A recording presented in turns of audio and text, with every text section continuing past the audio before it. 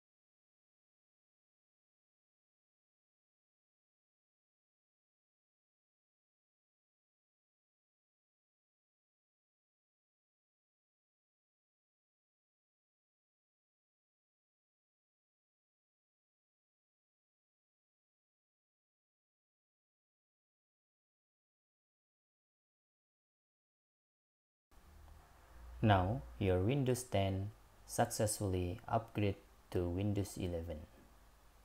Hope this video helpful for you.